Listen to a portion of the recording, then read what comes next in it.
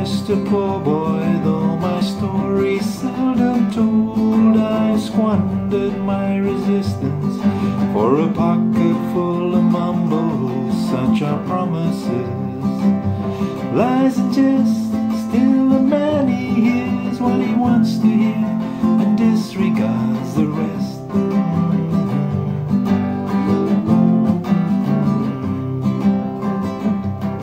When I left my home and my family, I was no more than a boy in the company of strangers, in the quiet of a railway station, running scared, laying low, seeking out the poor quarters where the ragged people go, looking for the places only they would know.